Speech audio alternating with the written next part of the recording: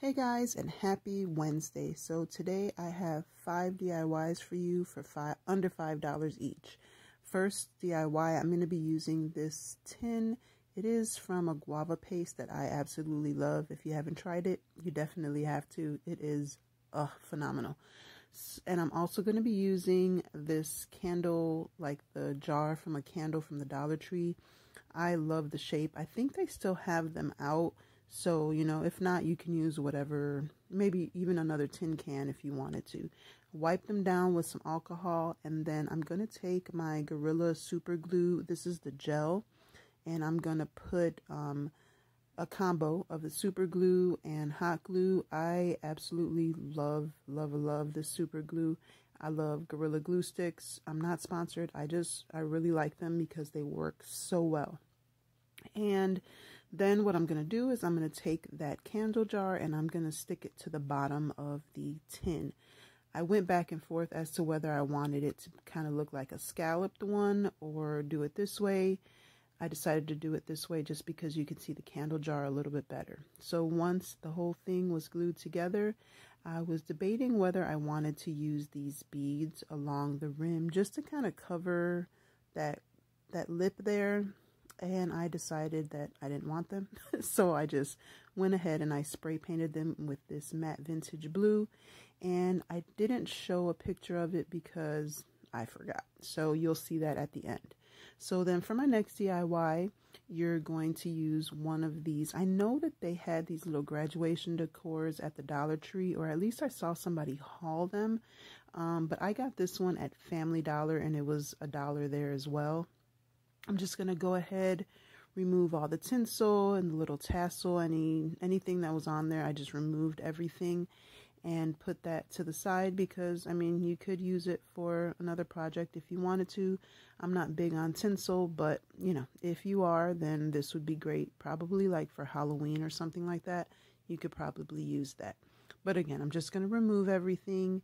And when in the process of removing one of the tags, I broke one of the little plastic pieces there, and that's when I realized that I broke it, but it's okay. I just put some hot glue on it and it stuck just fine. I was able to use it, no problem. So once I fixed that little problem there, I got some popsicle sticks. They're the medium size ones, just a little bit smaller than the jumbo and just a little bit bigger than the large. I don't know, I think these are called like jumbo. Those are, I don't know, there's giant and jumbo, large, whatever it is. These are like the giant ones. Oh no, I'm sorry, these are the jumbo ones. Ugh. So I'm just gonna go ahead and line them up, and I'm gonna make a top to this. So I'm gonna line up 6 of them. They fit on there exactly how I wanted them to. Then I'm gonna measure 2 more just to kind of put along the bottom of it to hold those popsicle sticks together. I hope that makes sense. You'll see what I'm talking about here in a second, but I'm just going to cut 2 pieces down, and it's going to end up looking like a little fence, but that's just to hold all the popsicle sticks together. Trying to eliminate as much of the gaps in between those popsicle sticks, you know, as possible. I could have just hot glued them together, but I didn't want that gap in between all of them. There's already a little bit. So I'm just going to take some hot glue and put it on the popsicle stick that I cut, and I'm going to put that on one side, and then I'm going to take the stand, or what is now the stand. I'm going to measure it to make sure that I put the other popsicle stick in the right spot. So I'm just going to go ahead, kind of mark where the end of that one's going to go, and do the same thing. Go ahead and hot glue that one on there. And I was going to cut all this out, so, you know, because it's kind of redundant, you knew what I was going to do. I could have just explained it, but I figured I'd show you how I did it. And then I just wanted to make sure that everything was going to fit right. And I wanted there to be a little bit of a lip on either side because I am going to put another popsicle stick, more popsicle sticks around the outside to kind of make a little, not ledge, but to kind of cover up that black part of the top. So here you see I marked it off, and then I'm just going to cut those edges off. You can use scissors, you can do this beforehand. I found this to be the easiest, so I just went ahead, used my box cutter, cut them, and then sanded down those rough edges. And then what you're going to do is you're either going to stain it or paint it, or, you know, whatever you want. It's totally up to you, but I went ahead and then I measured out the sides of it. And like I said, I'm kind of making a, I guess like a frame or like a little shadow box to put on top of this little cap to make it look like a little tier tray or like a little stand. And again, I'm just taking a popsicle stick, measuring it out, and I'm going to measure out all 4 sides. So I have obviously a side for each, you know, each one. And then I'm just going to put a thin strip of hot glue along the bottom edge, or I guess that's the top edge, and just glue them all the way around. And I'm also going to glue them to each other. You'll see what I'm talking about. Yeah, so I'm just going to go ahead and do that. And like I said, it's going to end up being like a little shadow box, but it's going to be the top of a little tray.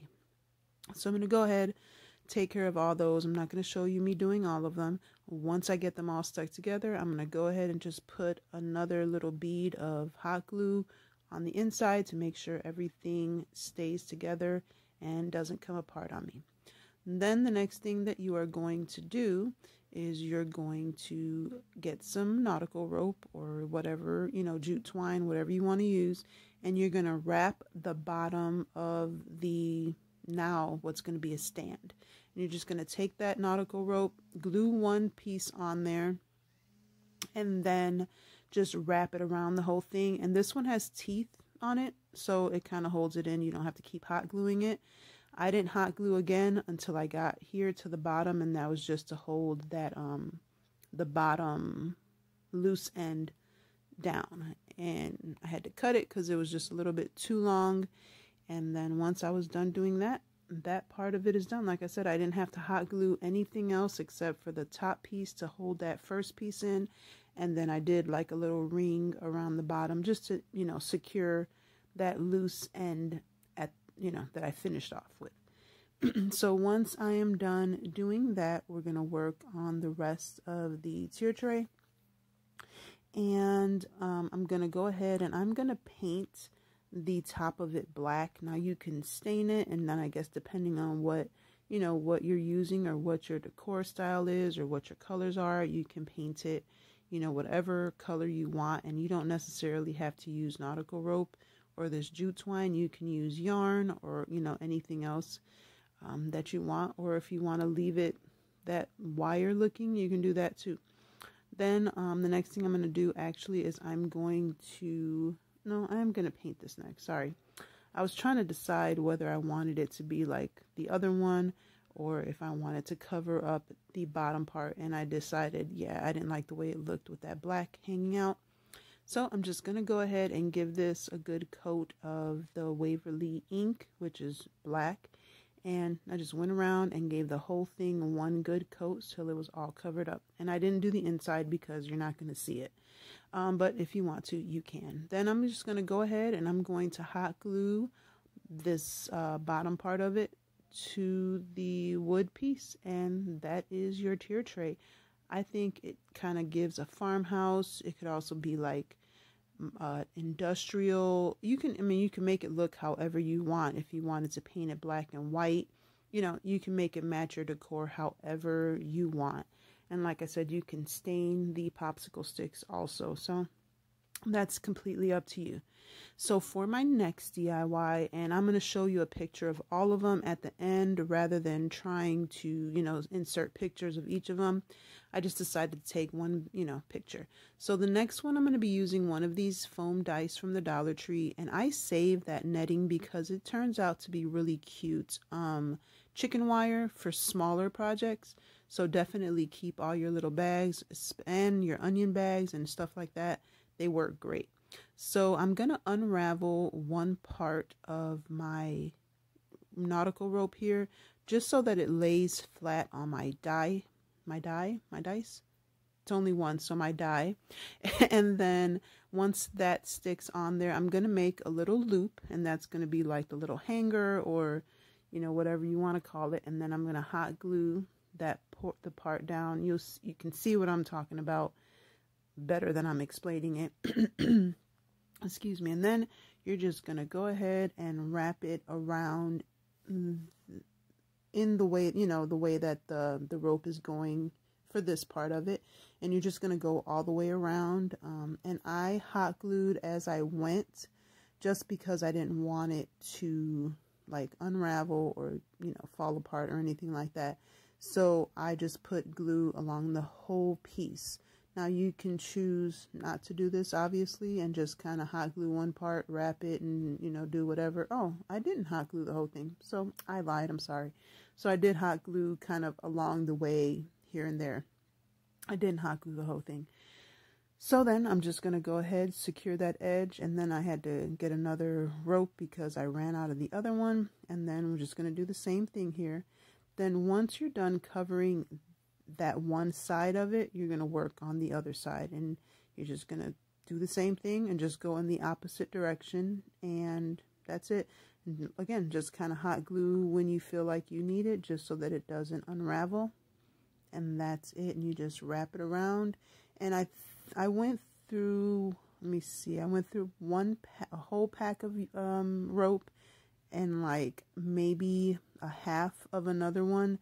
It was what I had left from another project. So I want to say it was about a half a bundle of rope. So for this part of it, you're going to want to make sure you get underneath that little loop, just so that it sticks out and you don't want to, you know, hold it down there. And then just, again, just go ahead and wrap all the way around this side so that the whole thing is covered. And at the end, you know, you're going to have to add a little bit more hot glue kind of in places where the rope was moving around and you can see the color of the dye. You can paint the dye if you want to. It's totally up to you, but I just decided to leave it blue, and it worked out fine. You can't see any of the blue once I went through and, you know, fixed the spots that were kind of uncovered. So I'm just going to go ahead, wrap it around this whole part, and that's it. I'm going to show you guys here in a minute how the whole thing kind of came together.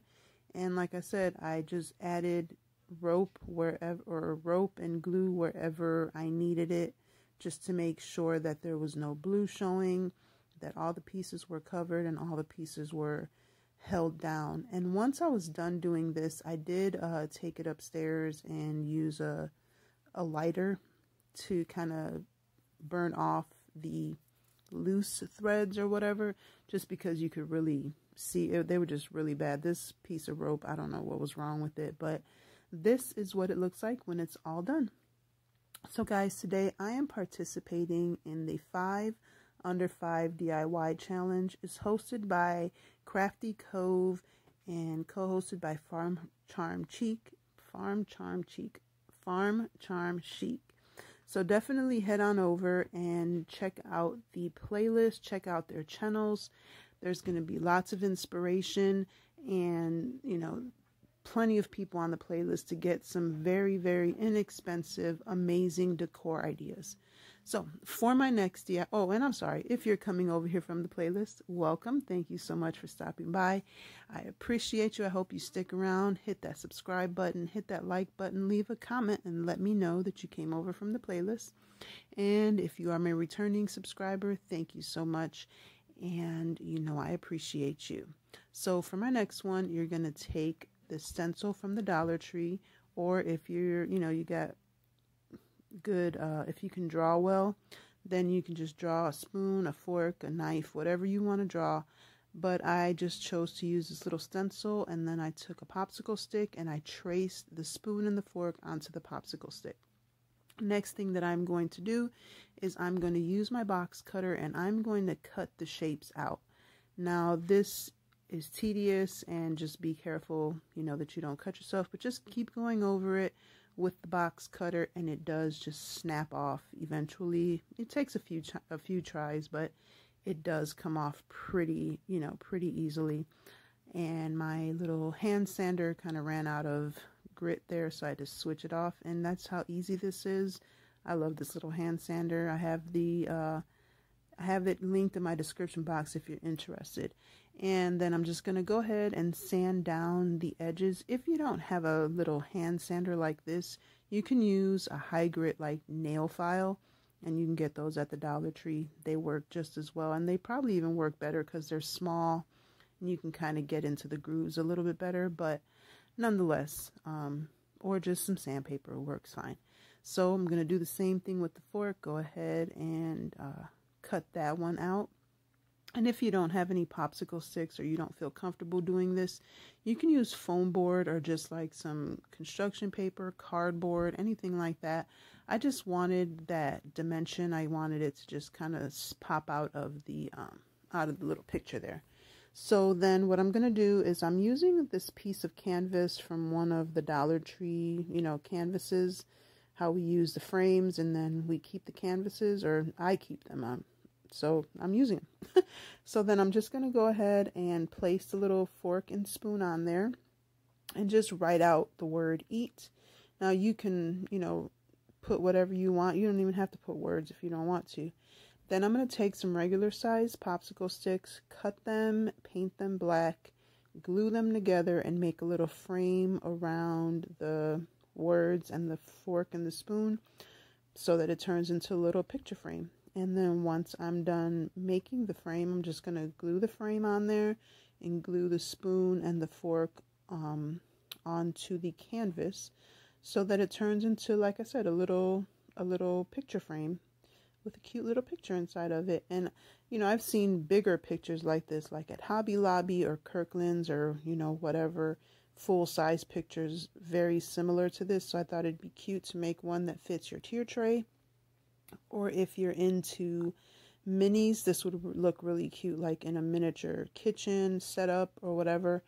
But this would be perfect right now for my tier tray. So once I'm done making the frame, I'm just going to go ahead, glue the fork and the spoon onto the picture wherever you want it, and then glue the frame onto the canvas.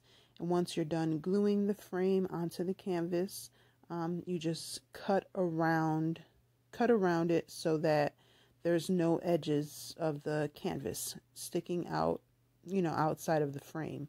And I did it this way just because I wanted, the space to work, because it is a small piece. It's just easier to work with the big canvas and then kind of cut it down. If that makes any sense, hopefully it does. It's just easier to work with the big canvas and then, cut it down.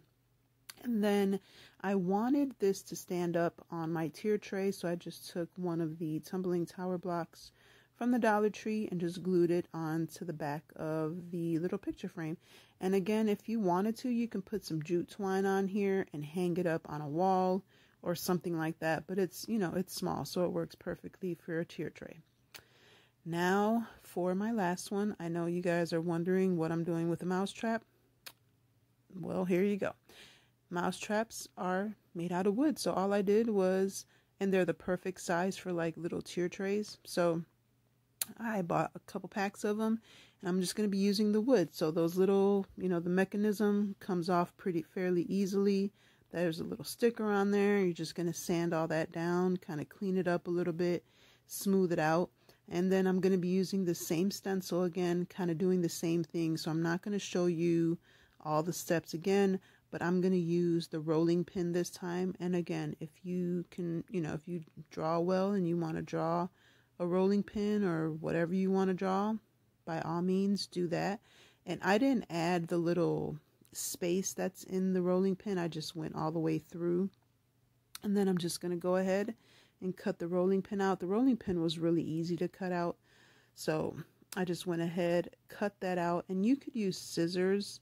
It does end up splintering the popsicle stick a little bit more, but if you want to use scissors, you obviously can. Then go ahead, smooth it out, and then I'm going to use these correction markers. They're like to correct wood furniture, and I get these at the Dollar Tree, and they come in a pack of 3, and they have 3 like different colors in the pack. And I just went with this stain color here. You can use shoe polish or what's that stuff, antique wax, whatever you want to use, or you can paint it white or black or whatever color goes with your decor. And then I'm just going to take my acrylic paint marker and I'm going to write the word bake on here. And of course you can write whatever you want to write or write nothing at all and just go ahead and use it just like that. That'd be cute too. And then I'm just going to take the rolling pin and I'm going to glue it on to the mousetrap, or right now, I guess the frame. And then once I am done gluing that on there, that's it. Oh, I'm going to put a Jenga block on the back so that it stands up. But guys, that's it. Those are my 5 under 5. None of them cost me more than like $2 each.